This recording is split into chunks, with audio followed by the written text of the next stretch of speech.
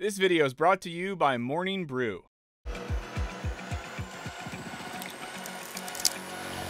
What's up, guys? Michael here. 9 years after the previous film, and over 20 years since the show first aired, the story of Neon Genesis Evangelion seems to have finally come to an end.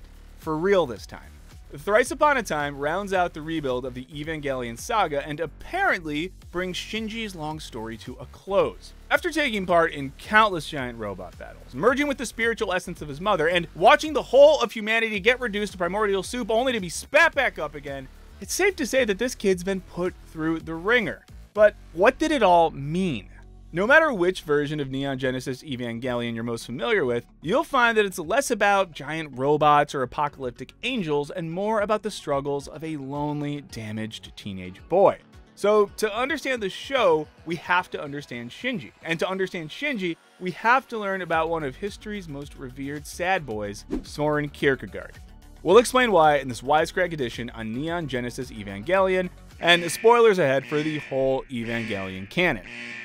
But before we get into it, I wanted to give a shout out to this week's sponsor, Morning Brew. Now, I don't know what you do as soon as you wake up in the morning, but I don't waste much time before I'm on my phone, furiously scrolling across multiple apps, trying to catch up with what's going on in the world. And as soon as I'm out of bed, it's a matter of minutes before I've opened up 10 new browser tabs with articles I'm likely never going to actually read. It's not the most efficient way to get caught up with what's happening in the world. And that's why Morning Brew is such a game changer. It's a free daily newsletter delivered right to your inbox Monday through Sunday. It gets you up to speed on everything going on in business, finance, and tech in about 5 minutes. And unlike traditional news sources, which, let's be honest, can sometimes feel a bit dry and boring, Morning Brew's articles are written in a relevant, witty, and informative way. Whether you're trying to keep up with the ever-changing world of cryptocurrencies, tracking the continued economic impacts of COVID-19, or even learning about what's going on in the world of sports memorabilia, Morning Brew has got you covered. If you're interested in business, finance, or tech, there is no good reason not to subscribe to Morning Brew today. It's absolutely free and takes about 15 seconds to subscribe, so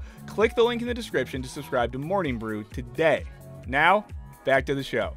And now a quick recap. Both the original Evangelion and the subsequent rebuild follow a pretty similar plotline. Young Shinji is recruited by a shadowy organization run by his father to pilot an EVA, i.e. an enormous robot, in order to fend off the angels, i.e. some apocalypse-inducing monsters threatening what remains of the world. Shinji and his fellow EVA pilots, Asuka and Rei, work together to protect their world from these monsters. Their confrontations with the angels escalate, and that's where the rebuild diverges. That and swapping out the greatest theme song ever with whatever this is.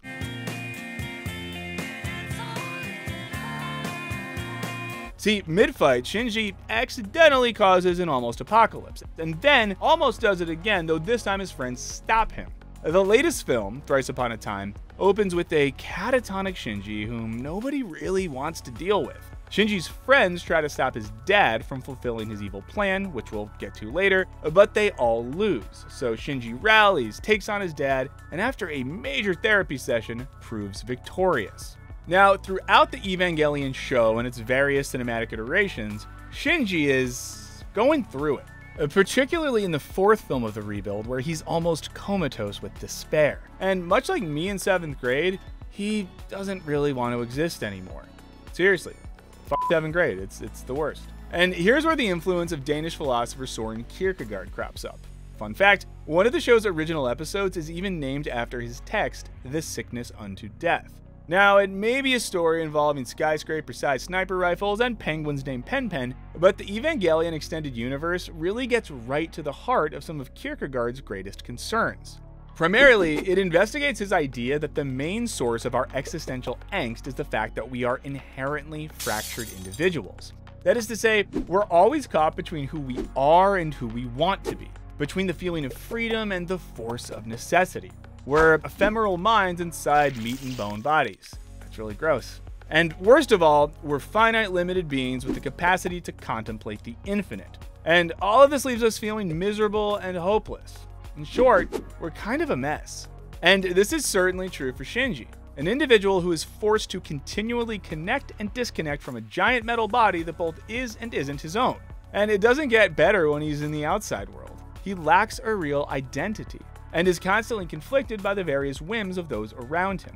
Throughout the story creator Hideaki Anno has spun, Shinji seems to prefer taking orders from others rather than making choices for himself. He's torn between two impulses: to shut up and do his job,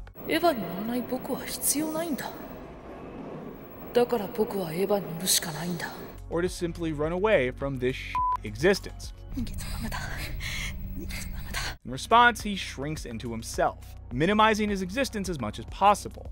With no solid grasp on who he is, he ends up wishing not to be at all. I don't even want to be around anymore. Throughout Evangelion, we see other characters dealing with this same sort of separation from self. Shinji's fellow pilot Rei is the most literal embodiment of this crisis. She's a clone within a series of clones, created from someone else's memory and to serve someone else's purpose. In response, she also tries to remove any sense of her own individuality, emotionlessly following the orders she is given. Asuka, on the other hand, goes on the offensive, aggressive in all areas of her life. She tries to run from the damage of her own sense of disconnect by asserting herself onto the world as forcefully as possible. But in some ways, the most dangerous form of disconnect we see comes from Shinji's father, Gendo. Because even though he's a grown-up, he is every bit as disjointed, still unable to fully accept the loss of his wife. Rather than working to cope with his grief, he works with the very creepy organization Sella to execute an objectively bonkers plan, the Human Instrumentality Project, which will attempt to combine all human beings into a single entity. This would obliterate the entire concept of personhood. We'd thus avoid the pain of dealing with other people, and nobody would ever feel lonely again. Cool plan, but I'll stick with therapy. Anyway, here, Gendo is trying to avoid what Kierkegaard believed to be the greatest pain of human existence, dealing with having a self, which he characterized as a state of despair, aka the sickness unto death. And this state of despair doesn't just keep us from understanding ourselves, but also from relating to others, which for Kierkegaard makes organized society kind of a bummer. We see this reality manifest throughout both the original series and the rebuild. Shinji is plagued by intense social anxiety. Indeed, he'll often retreat from the world entirely rather than reach out for the care and compassion he so desperately desires. Similar to our guy Kierkegaard, who would spend days alone inside his Copenhagen apartment furiously writing and drinking way too much coffee. He even broke off an engagement with a woman he loved simply because he thought he wouldn't be able to live up to her expectations. Similarly, Rei numbs herself to the entire idea of emotional contact, while Asuka variously tries to take command of her relationships or eschews them entirely.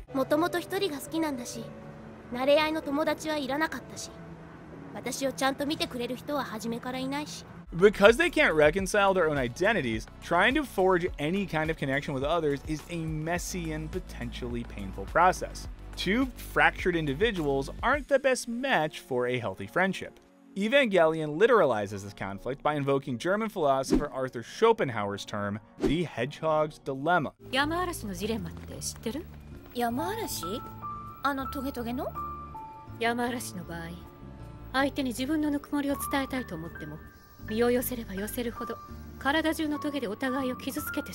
Schopenhauer described human relationships as being akin to a bunch of hedgehogs trying to huddle together for warmth. We desperately long for the comforts of intimacy, but when we get too close, we prick each other with our dumb quills. Fearing the pain of human connection, the characters all find different ways of closing themselves off from others, whether they're entering Evas, hiding in their rooms, or listening to their Walkmans. And in the most recent installment, we find characters still grappling with these issues. Shinji is always unable to express himself or comfortably interact with others. Meanwhile, Rei has to be taught even the most basic of human interactions.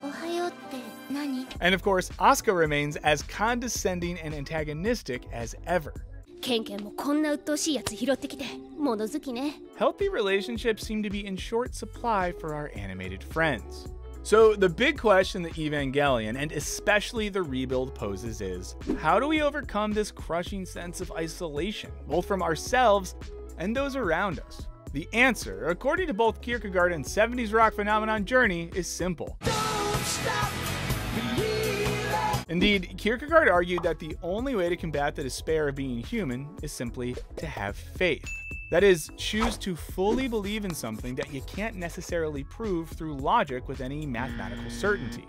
His top pick for thing to have faith in was God, but he also thought people could find meaning by having faith in more human type stuff too, like love or art. Faith, he said, was the only way to ever come to a meaningful understanding of the world or our own place within it.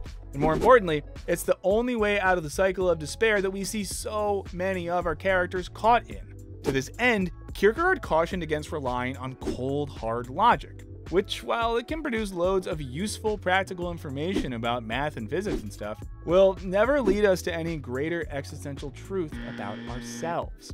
That's because we're not logical propositions. We're weird animals that get excited about happy hour at our local Applebee's. And Evangelion is, in some ways, a dystopian testament to that idea. While humanity has used its empirical know-how to craft towering superweapons and do battle with huge kaiju, the only place any of it leads is towards annihilation. Science and technology has not made for a happy world. Rather, one filled with empty streets, lonely children, broken homes, and shattered infrastructure. In fact, the closest thing we get to a real community is the refugee town in Thrice Upon a Time, a place with far less technological prowess than any other setting in the series. The limitations of science is exemplified in the character of Gendo, who, rather than coping with the pain of losing his wife, attempts to science himself out of that pain. And this is one of Kierkegaard's main concerns, namely, that an emphasis on rationality, which was all the rage in 19th century European philosophy, ends up slowly destroying our own individual humanity. Trying to solve existential human problems, like grieving for a dead spouse with rational logic, is a bit like trying to fix the carburetor on your 72 Camaro with poems. And this is why for Kierkegaard, human despair can't be solved with reason, but rather with faith. Now, for most of the latest film, and indeed most of the series, Shinji is not what you would call a believer. He seems conflicted about the basics of morality and is in a state of constant doubt. And this pretty much remains his whole ass deal until the climax of the final battle in Thrice Upon a Time. With Asuka out of commission and Mari overwhelmed, Shinji finally does what Kierkegaard wants us all to do. He takes a leap of faith. Kierkegaard loves to talk about leaps and moments of decision because these aren't logical deliberations, they're acts of freedom in which one takes a risk. And these decisive actions help us break the cycle of despair because rather than keeping us at our desks, rationally reflecting on our lives, they force us to get our asses out of the door and actually live them.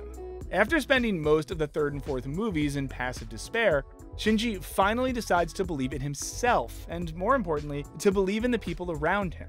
See, for a long time, Shinji has ignored flashy neon signs that his friends give a shit about him and think he's capable. It is only when he actually believes what they're saying that he can live up to the monumental tasks before him.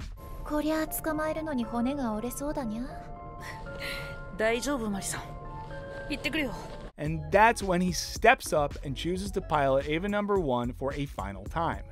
This evokes philosopher Alain Badiou, who builds off Kierkegaard to argue for a type of collective subjectivity. That's the idea that when people rally together around a shared cause, they necessarily form deep bonds and can achieve things which previously seemed impossible. Think the peasants who started the French Revolution, or the Mighty Ducks winning that hockey tournament. And like Kierkegaard, this happens when people have the faith to commit to an idea or cause. At its most extreme, Badiou argues, we can become immortal as we relate to others through an idea or cause. In doing so, we can participate in something bigger than ourselves and our own measly lives. It's fitting that Shinji's come to Jesus moment disproves the hedgehog effect, finding that being close to and caring for others actually makes your life less painful and more meaningful, though it does not, to be clear, mean you should go hug a hedgehog. Of course, this all leads up to the final confrontation between father and son. When they first collide, they're evenly matched, in identical armor, wielding identical weapons, even making identical fight moves. It isn't until a newly socially intelligent Shinji breaks the cycle of combat and tries to connect with his father that they make any progress. Here, Shinji finally understands the motivations behind his dad's extremely ambitious and impractical plan. That is, the pain of losing his wife, Shinji's mom. The pain caused by this emotional fracture leads Gendo to try and annihilate something that's essentially human, his selfhood and that of every other human on Earth. Rather than taking a note from Kierkegaard and bravely accepting his internal fractures and trying to live a meaningful life, he's simply trying to kill that difference. It's both kind of rational and also completely bad. And ultimately, it's not the ambition of his project that stops Gendo. It's finally connecting with another human. Ironically, the man who was fighting to artificially connect all of humanity really just needed to go to therapy with his emo son. After connecting with Shinji and achieving closure, he can finally die and rejoin Shinji's mom in some weird ether world. And what about Shinji? He's confronted his internal demons and defeated/freed his dad, so what more could a whiny teenage boy ask for? A girlfriend, obviously. After Mari appears to rescue him, we jump into a future where Shinji, for the first time ever, is an adult. Not only an adult, but one who can talk and even flirt with Mari, his apparent partner. Here, he's done what Kierkegaard never could, namely, finding happiness, and of course, a girlfriend. Once Shinji took the leap of faith and found a truth he could care about, he grew up and moved on to the next stage of his life. Which brings us to one last element of the story. You might have noticed there's an EVA pilot that we haven't mentioned yet, Kaoru. He plays many roles in the story, helping Shinji start to learn to be confident, introducing him to music, functioning as a homoerotic love interest, and accidentally almost bringing about the end of the world. This happens a lot. But for us, his most important moment in the new movies is this line. See, at the end of the rebuild, it is revealed that there have been many Kaorus, and it is heavily implied many Shinjis, Reis, and Asukas. It looks like everyone's been stuck in a good old-fashioned time loop.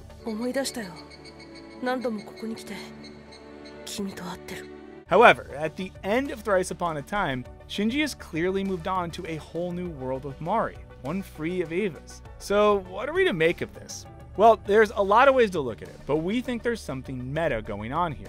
Hideaki Anno has long talked about how the ending of Evangelion wasn't satisfying to him after the show and subsequent movies ran out of money.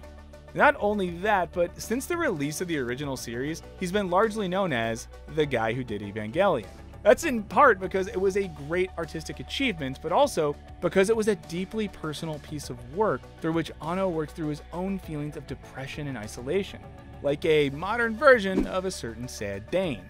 With both Shinji and Gendo each breaking through the loop at the end of this film, we can interpret this as Anno finally putting the series to bed and being ready, just like them, to move on to something new. That's also why it's fitting that as Mari and Shinji run out of the train station, the movie concludes with some straight-up live-action shots of the very town where Anno grew up. Much like how Shinji finally escaped from the spirals of teenage depression, it seems that Anno can finally move on from the magnificent project that was Neon Genesis Evangelion. But what do you guys think? Is Shinji a Kierkegaardian hero? Is loving people just like hugging a hedgehog? Let us know what you think in the comments. Smash that like button like you're preventing a 3rd, 4th, 7th, 59th, 16th, I don't know, however many impacts, we're not sure. And don't forget to ring that bell. And as always, thanks for watching. Later.